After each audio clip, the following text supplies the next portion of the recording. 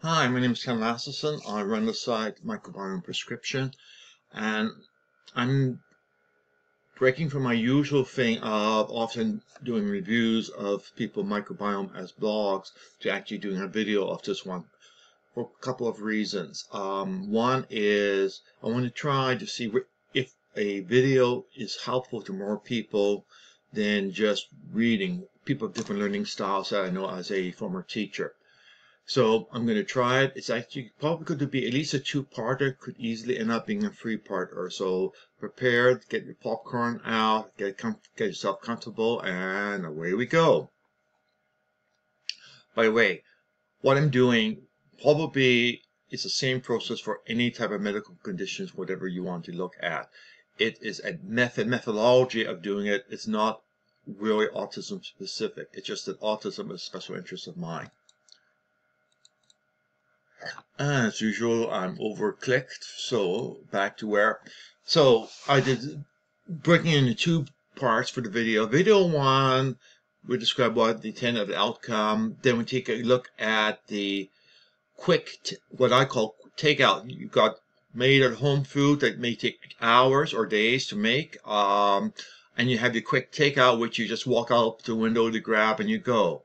So and we're going to look at the free quick takeouts, the quick supplement fixes from the microbiome site. And they can be broken down into three classification: end products, enzymes, and keg modulars.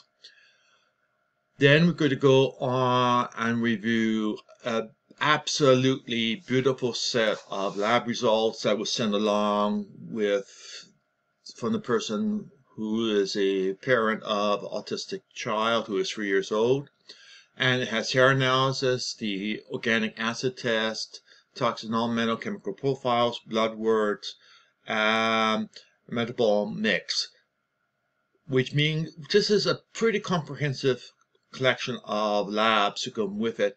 And it means that I get to take a look at things. I can try out concept, which I think conceptually should work. But remember, a lot of the stuff I'm doing is being done on a theoretical speculative basis. So some of the reports and comparing results may actually be very helpful to find out, is my speculation reasonably close or is it totally off the mark? Which is a nice thing to know. I'm willing to admit, okay, I blew it, that doesn't work, which is nice, and we'll get on with other things. Video 2 basically goes and puts things together. We'll find from the above items, there are items where we have consensus about and where we have disagreements about. So we need to get those items sorted out and figure out what we're going to do about it. Same thing will happen with almost every condition. You have agreements and you will have disagreements. Okay, let's just move on so we know what our key objectives are. So our key objectives, well, I view medicine and medical conditions somewhat like a detective story. And in some cases, the police catch a person holding a smoking gun. It's slammed quickly to the jail, slam them quickly to trial. Everything is resolved. That's nice. Typical case in terms of medicine is you have typhoid, you have smallpox, you have measles. Basically, it is a absolutely straightforward slam dunk. No thinking. Okay, everything's there. Other cases, we got a lot of sleuthing around to do. If you watch any of the detective movies, from Miss Marple to Death in Paradise, etc., there's a lot of sleuthing sometimes to happen. Bits and pieces have been put together to figure out what's going on. Some cases, we end up with a very strong suspect, but not enough evidence. In other words, we know who did it, we just can't prove it. Medicine that happens, and often a medical professional will go on this hunch and proceed to treatment based on a hunch, which sometimes is good, sometimes it has inadvertent side effects because it just happens to miss what the problem is. Some cases have compounding matters. In the last case, we end up with no suspects and very little evidence. In other words, we are mystified. We don't know what is there. So we need evidence. Lab tests, including microbiome, are all pieces of evidence. And what we're going to do is we're going to see what we can figure out from the available evidence for this particular child. My intent is first to help the mother of the child. The second intent is to try to show and teach the mother and any other parents or patients who are watching this video how to fish. The old saying, you give a man food, he'll be hungry tomorrow. You teach him how to fish, he keeps being able to feed himself. I really don't want to be doing endless analysis of different people. First of all, I'm going to not have time enough to do it because I suspect that the man may slowly keep going up.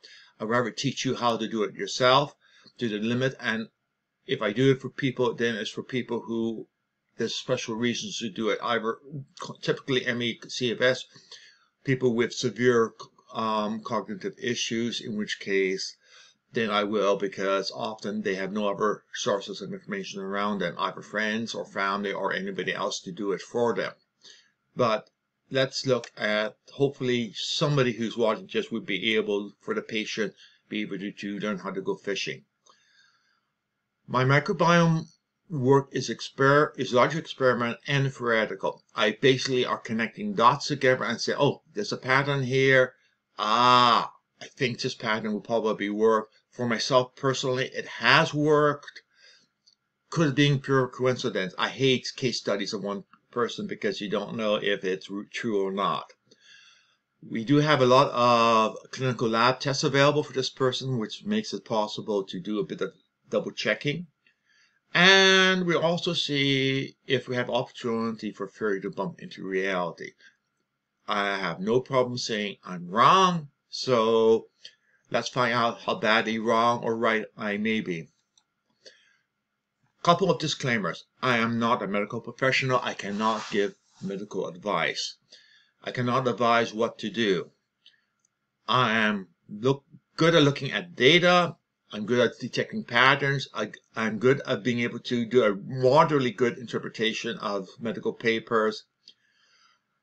And what my goal is to strive to ask questions to be discussed with a knowledgeable medical professional. In other words, hey, I find something, it's interesting. Perhaps I don't find a single study about it. There's absolutely nothing out there.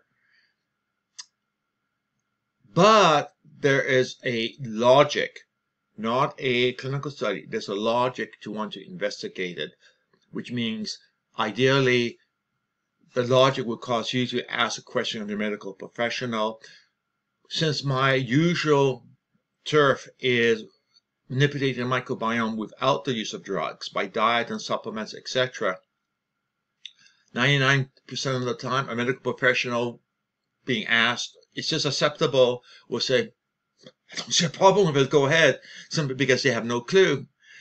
So their response is, no problem, or, well, this is also my expertise, my wheelhouse of knowledge. The reference data we are going to be looking at is from adults, including microbiome prescription. I don't have very many children microbiome uploaded, which of course means I don't have the ability to create reference sets for them.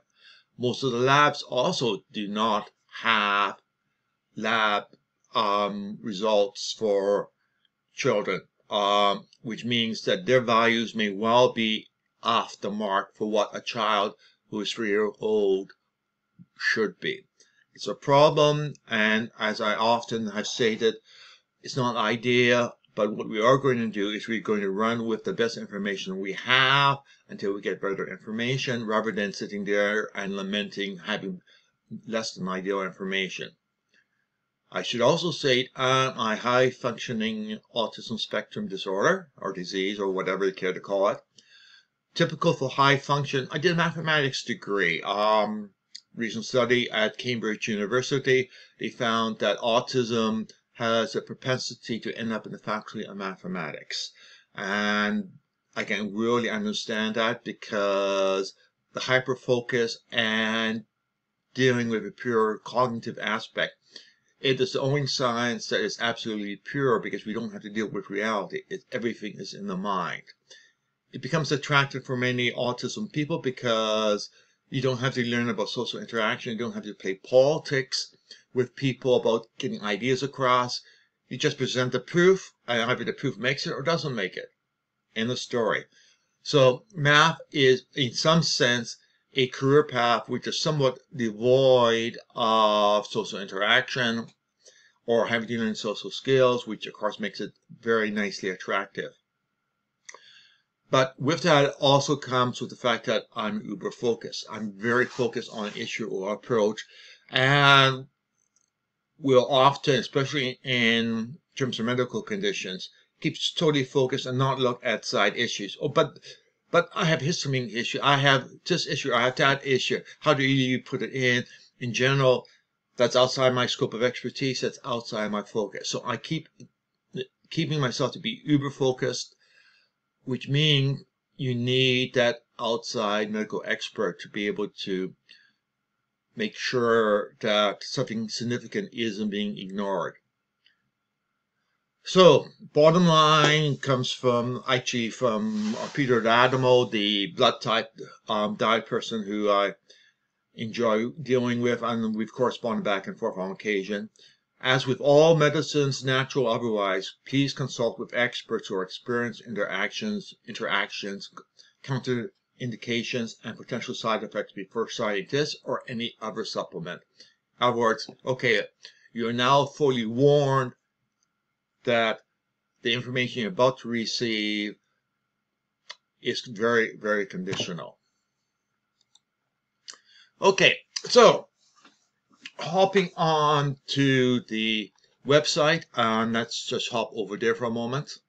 So on the website, if you go and underneath changing your microbiome, you go down and you select end product outliers, you click that, and it will go and show you things which are outliers. In this case, we have a whole bunch of things which are high value. You can adjust the amounts. For example, let's suppose you want to say, okay, anything which occurs less than 8%, and let's do 90. You can go and do that, and it will automatically recalculate things so you can see things. Again, everything is high values, and the percentile ranking means that this person is literally through the roof on a fair number of bacteria, as in 1, 2, 3, 4, 5, 6, 7, 8, 9, 10, 11 of the end products they are very high in, which automatically means, okay, something is happening here. Statistically, it is unlikely to happen. Okay, so that's where we find this information. Besides just the outlines, we can go in and take a look at what all the values are. So if we go over here to end product summary,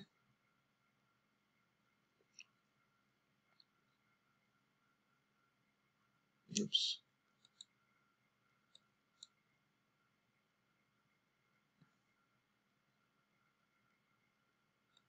We'll get the table, and the table is sitting there.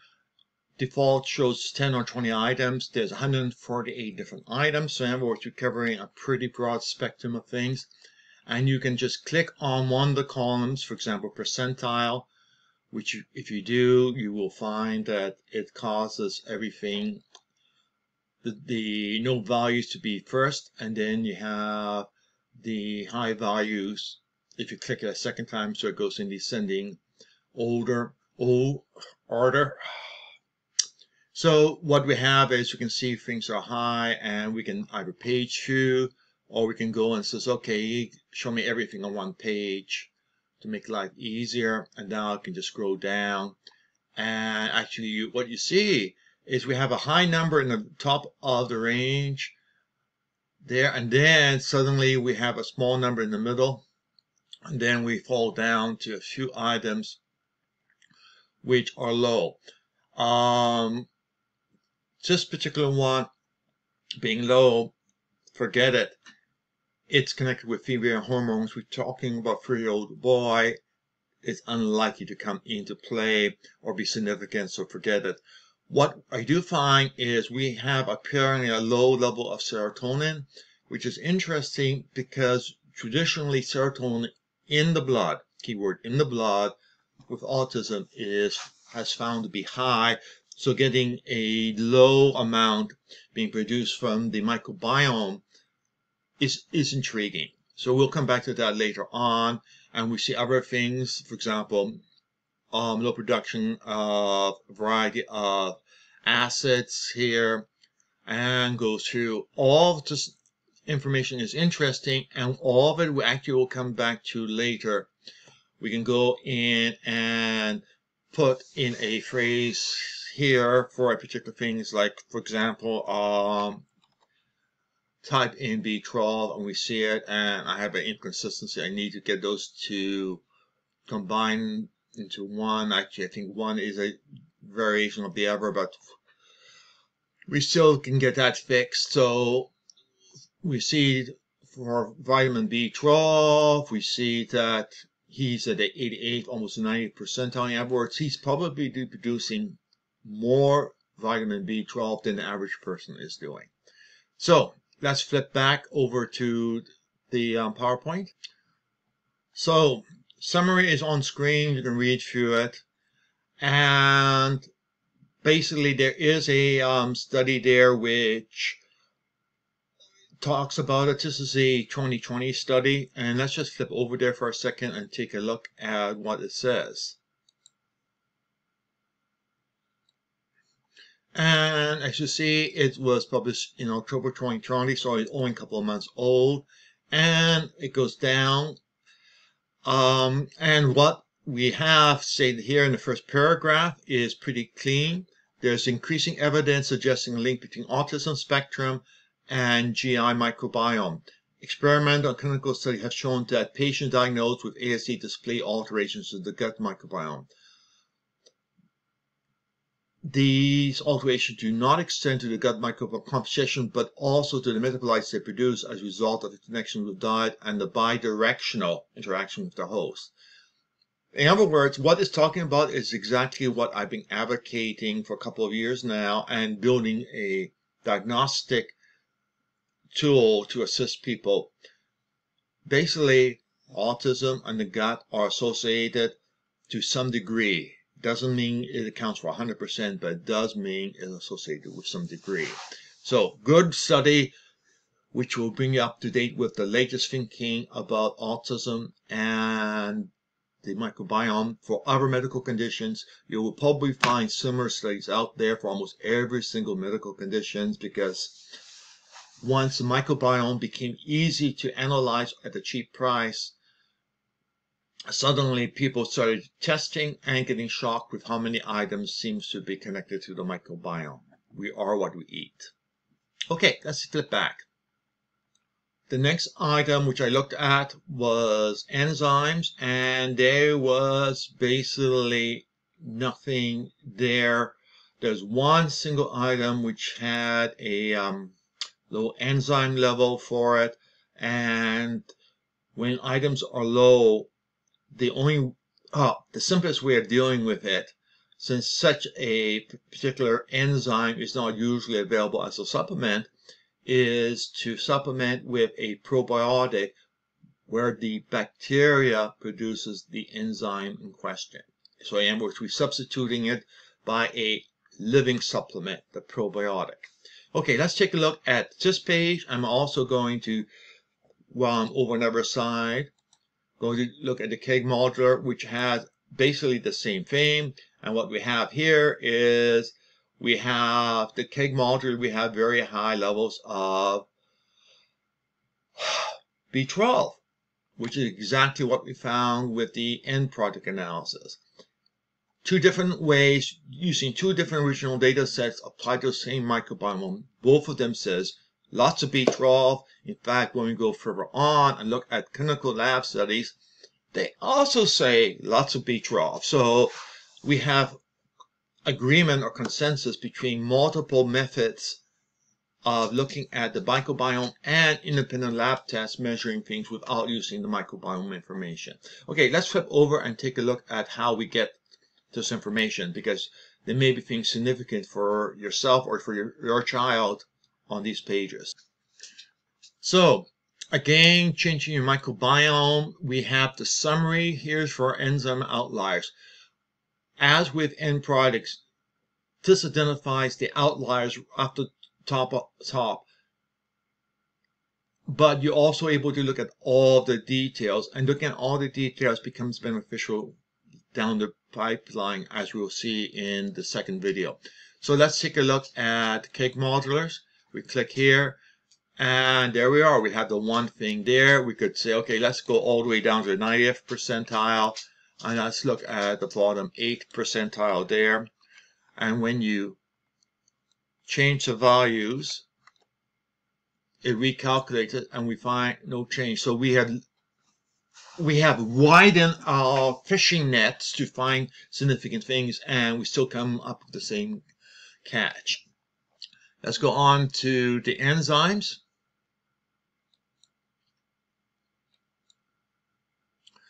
And we have one thing, and what we have is something which is rare. And rare means that we have this enzyme. Most people do not have the bacteria associated with this enzyme, or at least the bacteria isn't being reported on the test. So it ends up being something interesting. If you are a particularly data nerd, you could just click that and hop over and take a look at the distribution.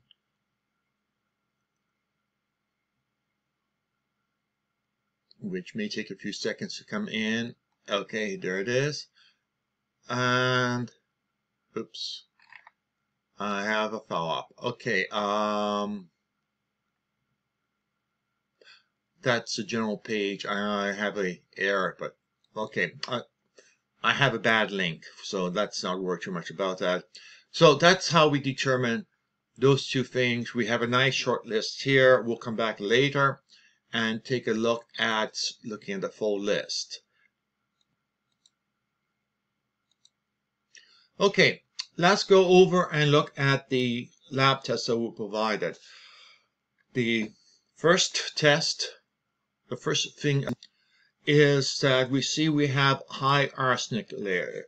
So the question is that or is that not significant in terms of autism? Is high.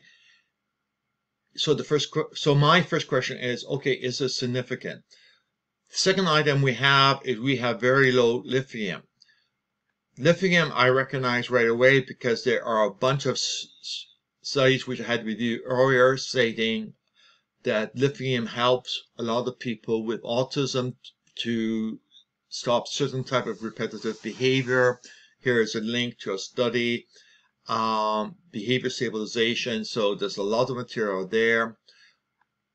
Let's take a look at how I find out if arsenic is or isn't something in terms of autism I should be concerned with. So to do that, I basically go over to PubMed. And it's pretty straightforward. Type in the magic words you're interested in, like autism, and we're talking about arsenic.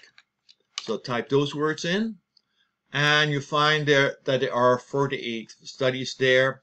Usually for display options, I go and make sure it's sorted by most recent. And pages per page, I'm going to bump it up to 50 to make my life easier. So basically, it is a list of all of the papers, and you can see the historical patterns, how often arsenic has been studied with autism. And what I ended up doing is looking through a few of the papers, and what we have here is looking at a couple of particular metals and certain DNA mutations, which means if you happen to have the DNA information available, you can look at it. If not, you are likely to be speculating. Other things, for example, arsenic is mentioned somewhere in that article, but it never made it to the title, which generally implies that arsenic is not going to be a dominant finding. If it was a dominant finding, it would be in the title. And it goes through, so you can read through, for example, Here's one of hair analysis, which is a good match because this comes from hair analysis, etc. So you can go into it. Many of them, the full article is sitting there available, etc. So I went through a few of them and I came to a conclusion. You may come to different conclusions. The conclusion I came to was that arsenic seems to be by itself a weak factor unless there's also high lead levels. Arsenic and lead in combination is where you get a real whammy. So basically, the only items from the hair analysis that stands out as being autism connected with evidence is basically low lithium, which means trying to get some lithium supplements of some form or another would be a supportable thing to go for. It's supportable because it meets my preferred criteria. Published medical studies supports it as being helpful. 2, we have lab results and measurements indicating that it is a potential problem, and basically it's a match between the studies and the lab results, which means it's probably a reasonably good thing to do a trial of and see if it makes a difference, and if it is, keep going. Things like lithium is a trace mineral, which means it often depends on where you're getting your food from, which is somewhat problematic. There are some soils which are actually reasonably high in lithium, but the problem is finding out where in the world your fruits are coming from and where in the world what the lithium content is there, and that opens up a whole different kettle of fish, which we won't go down. We do have lithium available as supplements, I believe largely prescription, unfortunately. We go on to the organic acid test now, and we have a whole stack of issues being shown. And we also on the report, we showed the pattern. For those of you who have gone through the lessons and the lessons dealing with enzymes and lessons dealing with Keg modulars, you'll recognize this type of diagram, although those diagrams are harder to read because usually they just have magical numbers in each one of them rather than a name. Even now, some of the names may not make great amount of sense, others of them will make sense. So on the chart, we'll see some H's there. You also see on this particular one something which I'm not crazy about, but that's how they chose to do it. You will see things like this, and it's not on the color bar. The color bar indicates where 68% of people's reading are sitting on. So you are below the 68%, but because you are in the outer lines, you are within the 95% spread. Usually you need to be outside 95% spread for something to be deemed abnormal. So in this case, it's not a low at 0, and the range here is 0.46. And actually what's showing here is probably being determined using a Gaussian distribution and the average and standard deviation. So when you calculate standard deviation, I probably put a negative. It's not the ideal way of computing ranges. Actually using percentiles would be much better, but that has some problems because you now have to do some fancy color gradations on the bar charts, and you also have to do a bit more fun with your raw data source. Okay, so we have the high items here, which are items which should be significant. Some cases high, as in you have twice the typical upper limits. So you go through that chart and you notice the names. And the main thing to do is make sure you read it correctly. The color section is 1 standard deviation, which means the average value plus or minus 34% of the population. 2 goes up to 95%. So we have down below, we have the glycerol here, which seems to be outside there, and you could misinterpret that to mean that it is outside desired range. Well, It's not really much outside the desired range. It's within the 95%. So technically, by this standard definition, it's not an abnormal result. And 27% of the measurements are expected to fall there. So if you have 100 measurements, 27 are expected to be there by randomness. Serotonin is low, which is in the 3% here, right there, serotonin.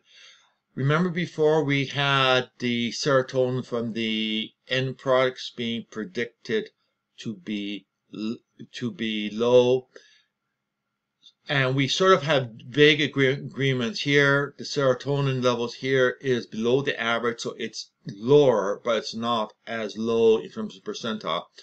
We estimated the end product at the 8.6 percentile, and using the charts here, one could surmise somewhere between the 30th and 40th percentile. In other words, we have agreement between the microbiome and the lab results. Now, for the old summary, what you need to do is open up Excel or a worksheet and start copying across these funky names of chemicals which you have no idea of what they are or how to pronounce them. So, but before we go into that, we need to do a little reminding of some mathematics or statistics which you probably were never taught. We are dealing with labs that report abnormals when they are in the top or the bottom 5%. So we would expect, looking at a bunch of samples taken at random of a normal healthy person, 5% will be falling into this category. We have 77 measures, 5% of 77 is approximately 4, which means that somewhere between 0 and 6 items showing up would probably be viewed as a no issue. There's nothing particularly wrong there. Yes, you have some highs or you have some lows, but all that type of randomness is basically to be expected due to the natureness of the randomness of making measurements. We have 10, so we have 4 to 6 that may be real. We don't know which of the 4 to 6 it is, but we have 4 to 6 items which we want to do some investigating on. We should add the caveat again, this data is not age specific, which means we have greater uncertainty as if these are indeed outliers or normal for this age group. We know the microbiome changes with age, particularly from birth to 16 years old. It's radically different than adults. And most of these chemicals are a byproduct of the microbiome, which means the numbers could be not that significant. But again, let's not argue about that. Instead, let's assume that they are worth investigating. Remember, we are detectives. We are trying to determine the evidence of what's going on. For those of you who are interested in oats or have an oats result, I did do a series of 4 blogs on my Autism website, so you can go there and take a look through that. For every item on the oats test, I went and checked item by item what the medical literature stated about it and autism, and the main purpose was to just identify what oats results could be significant for autism or not. Okay, so we have the items listed on the right, and I won't go over into my autism research stuff until probably video lesson, the second video. You can go and pre-read if you're interested. Notice all of the items are high. We don't have any lows. Next, we go on to the toxic non-metal chemical profile. Only one item is there, and it's showing it's off the roof. The result gives information of what it means and where it comes from. What we do see is that it has a variety of food sources. So the question is to look at the diet and see whether or not the child consumes a lot of that.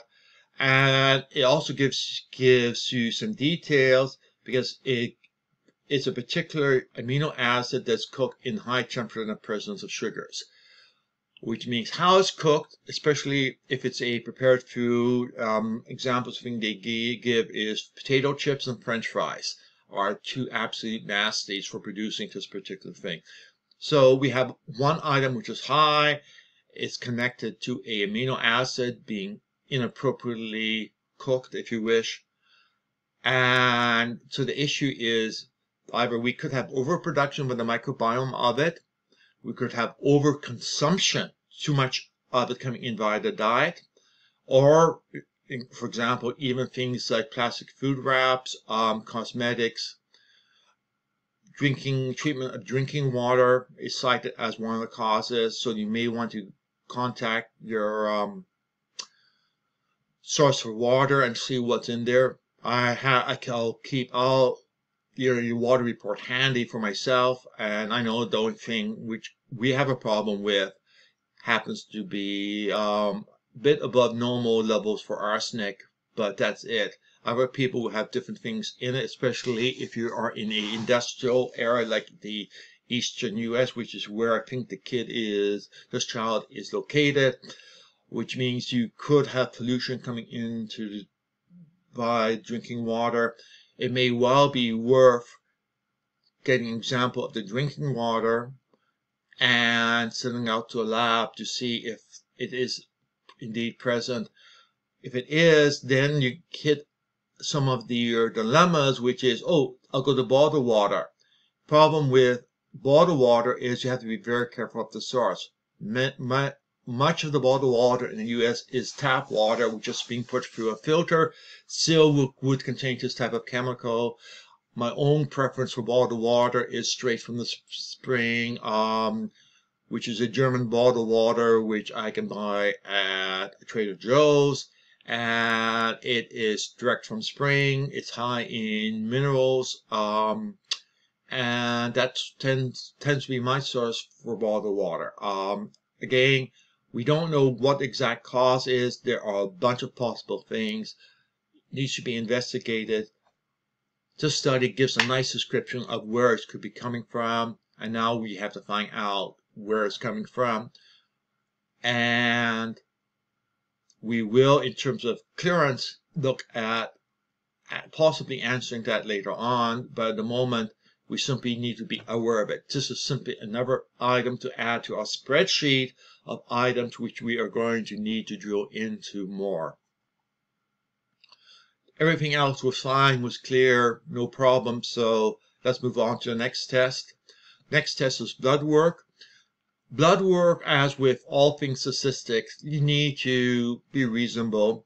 There's a lot of different items measured, which means that you have a percentage which would be outside of your reference range by pure randomness, and you need to have some common sense. Usually, if it's just slightly out of range, it has a low worth to try following up. Also remember the age is not age specific, which also makes it even fuzzier. For example, here we have ALP is 256, the upper limit is 250. That means we're about 3% outside of the 3% higher than the highest value. 3% is not really that much. This one we have 53 and we want to be over 59. It's below, we're about 10%. It's borderline, but it's not strikingly outside of range. Going through all the paperwork, we only found a small number of items there. Only one amino acid was identified as being high. So that is what we toss into our Excel spreadsheet. We find we have a couple of titers being high. There's some other titers which dealt with things like rubella, but I also got the child's vaccination forms, and the child had the rubella vaccine, so the titers for that will be high. The other two things, we need to do a bit of reading to find out what in the world they mean. One thing I was very happy to see is Fragile X chromosomes is something which happens often with autism. It's a special subclass of autism. It was tested for, and there was negative results. So with that, I'm happy. One less complexities, because when there's chromosome issues, it pushes us hard to be able to deal with them. Okay, let's stop for a moment and look at these two things which I have, at this point in time, I have no idea what in the world they mean. But thanks to the internet and Google, we're going to find out. So stay tuned.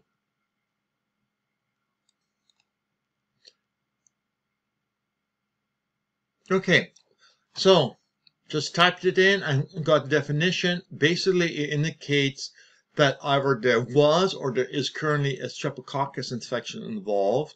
And for that one, we somewhat happy we have a microbiome test result because we can explicitly check for Streptococcus, find out what the levels of it is in the person.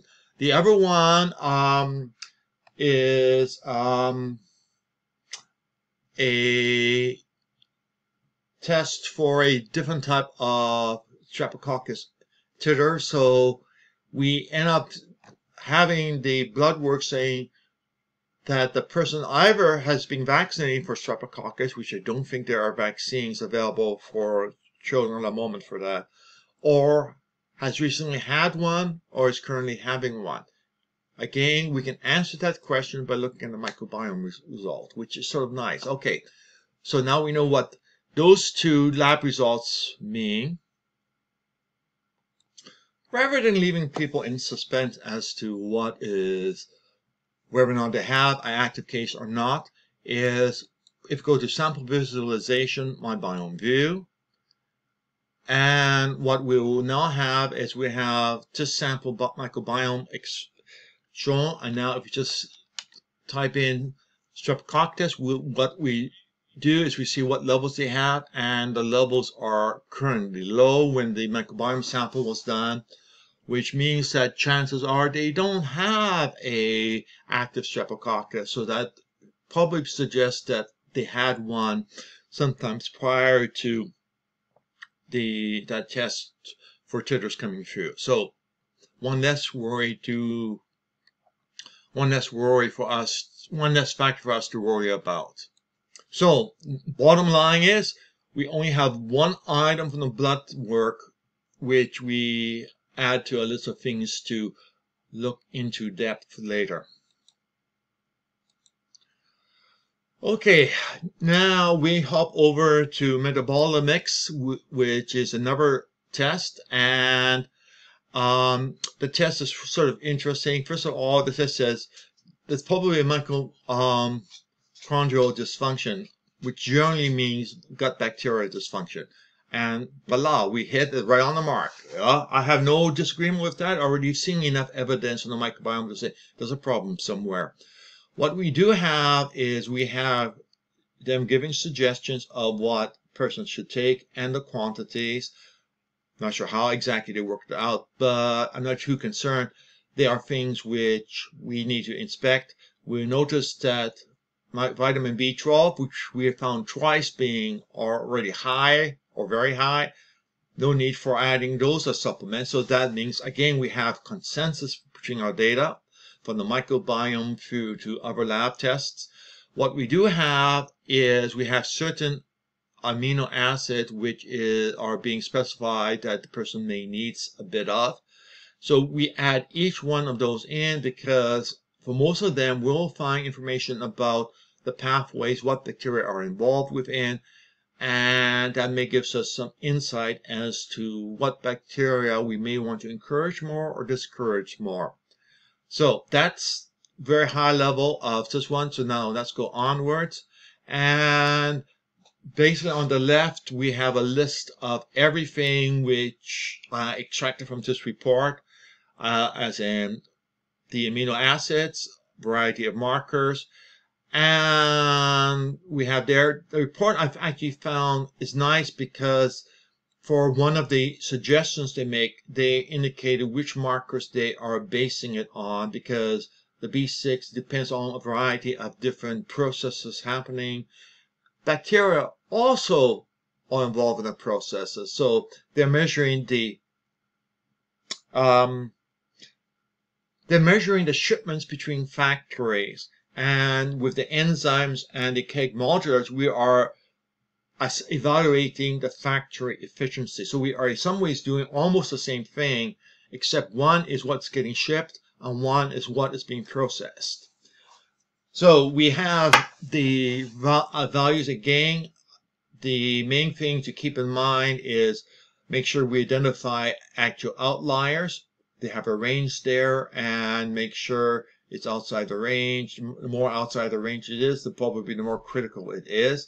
And we'll come back to that later. The malic acid I find is interesting because typically for magnesium supplement, magnesium with magnesium malate, which is a form of malic acid, is used for supplementation. So there's a wee bit of a question is if this person has been doing a lot of magnesium supplementation, which form of it is. The malic is usually used because it's absorbed better, but that could also be the reason why the malic acid is high. Again, that's just something that strikes me as something to be explored, because again, my purpose is to notice oddities in pattern, which as a high function ASD I'm very good at, and then ask questions and try to answer the question I ask. And some of the questions we may not be able to answer, but we at least will know what the question is that needs to be asked and explored. So we have another big list of things which I'm keeping track of in Cell of things to do. Okay, welcome to Nerd Word Salad. All the names of the chemicals, the processes, which are for 95% of parents with autistic children, are word salad. Words you can't even pronounce correctly. Names of acids, name of metabolites. What I should say is you don't need to really know what they mean. It doesn't hurt to go and do some reading and try finding it out. But what I ended up constructing, you actually don't need to know what it does, because we are doing a matching game. And at this point in time, with whatever labs you're going through, hopefully you have a list of items reported high or low. This is your checklist. And the reason we have a checklist is, yes, it may be 20 items, but when we go over to looking at enzymes and modulars, we are talking about thousands of items. And we could use those names to do a quick filter through variety of things to find out what more information we can about it, and ideally from that identify the bacteria responsible. Most of the items on this list so far has been high counts. High count is easy to deal with, because high count means we have too much of a bacteria producing it, which means we now know which bacteria we want to start arresting, to slowing down, to reduce the numbers of. So we basically don't need to know what the function is. What we need to do is be able to match it to the bacteria. Once we have the bacteria, we get another word salad. We get a bacteria word salad. But again, that's not a particular concern, because the system I've designed is you just put a check mark beside it, and then it will take that information and process from what you have selected, without you having to know what the bacteria is, or what's the DNA, or what's the life cycle is like. So the whole large part of my process is basically doing matching. Matching, so you can match one thing to another thing to another thing, and the net result is a logical progression towards the very end, how diet should be modified, what supplements, what herbs, what spices, what probiotics may be able to help shift things in the right way. We do have some items which are reported on multiple labs and which have agreement, apart from vitamin B12, which we had agreement across everything. We also have 4 items which were both reported on multiple labs, and the same results came in from multiple labs. Most of the other things, the labs, A reported it, B didn't report it. So we end up having an aggregation. We have more information, and generally the more information we have, the more insight we'll hopefully will have in the long term. Our hope is that we can find these in the cake data and trace them back to the bacteria involved, and this gives us a way of modifying it. Now, before I finish this first lesson, let's take a quick look. What we have is we have from the person, oh, okay, we had what the person's supplements are, and we have what the recommendations are, and lo and behold, remember I noticed the malic acid.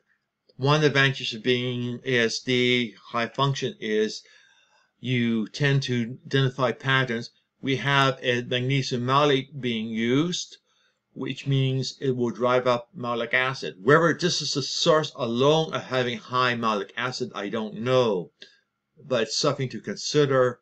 A different form of magnesium supplement should possibly be considered because of the high malic acid. And then we have the other things, and all of this stuff will come to revisiting later, but for the moment I just sort of thought I'll mention it.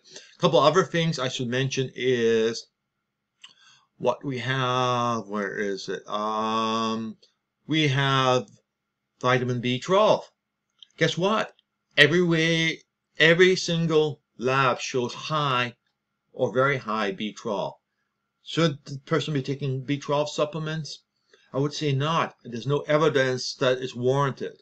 So what we will do is we may find by the time we finish that the supplement list has been changed with certain things being crossed out totally, other things saying, yes, you're right, going for the magnesium, but the form of magnesium you are using is not the best choice for your child.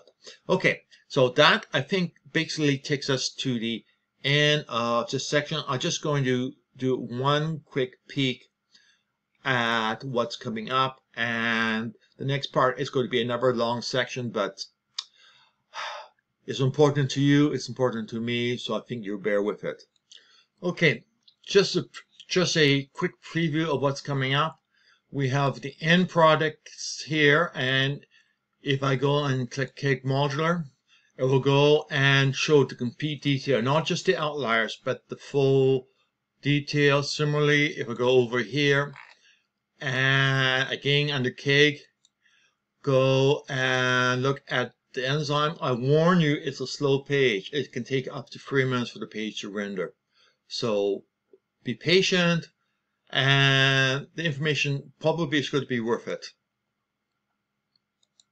So here we have the page having been rendered, and now we are going to try a few experiments. One of the items which was cited as being high across the board was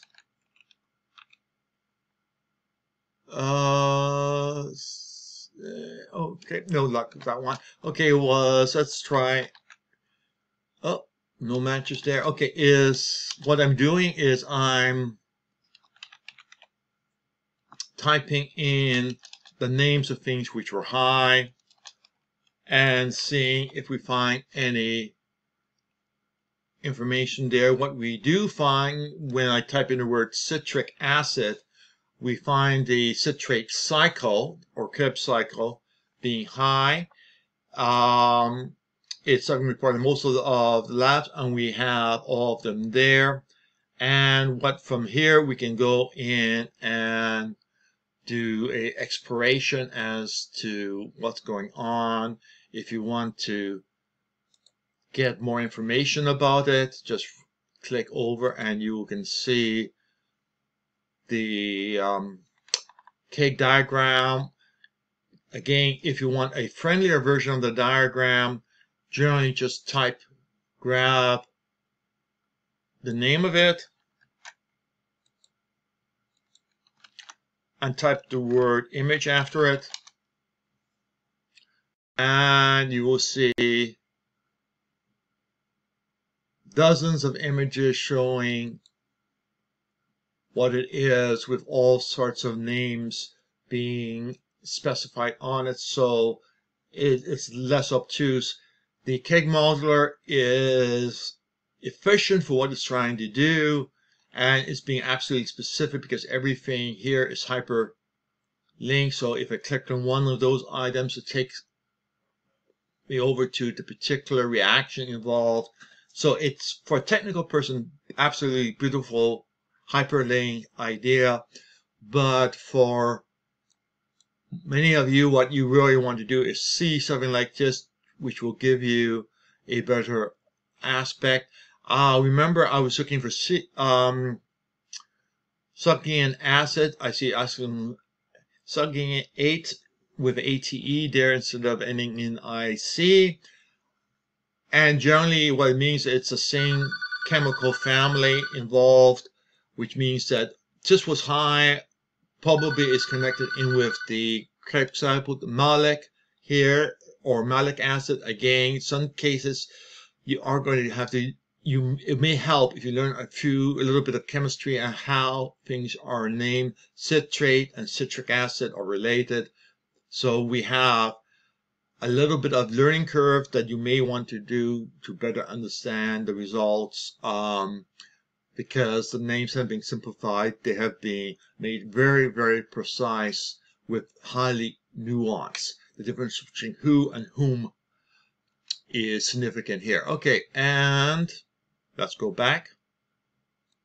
Here's the far more interesting page, the enzyme page. But as you can see, we have 1900 different measures of enzyme measures for the microbiome sample. We only have 450 bacteria, but by looking at what each bacteria produces as enzymes, we end up with fine gradation of 1900, and we can go and sort by percentile. If we have a small level up to something like 15, actually let's flip over and let's just keep to 200 per page. 2000 a page is going to be a bit of a fun. But so we can go and we have a bunch of check marks here. What it means is that we can go in and say, okay, once we determine which ones, which is to be determined, we can go in and select which things which we are concerned about, which is a low amount. And you can see we have a large number of items which are low. And we can now go down to the bottom, and it says probiotic flow enzymes. What it does is looks up all the bacteria that produces this enzymes, which are also available as retail probiotics somewhere. So what we are going to do is we are going to effectively supplement the enzymes by using a living organism, the probiotic itself. So if we click here, it will go and compute that, and now it will suggest the level, and in this case we see the level is the same, 1 each. That means that there's probably only a single one of these produces any of these enzymes, which implies that it's not, that most of the enzymes are not being produced by probiotics. In other words, probiotics may have limited benefit to this child, maybe general pragmatic. Oh, just need probiotics as a universal cure-all, but this page should have shown a high count for one or more if there is a good prospect of probiotics working. So this is what we selected. We have 5 there. In theory, one of these should be 5. For other examples, I've gotten 5 for 5, which has been sweet.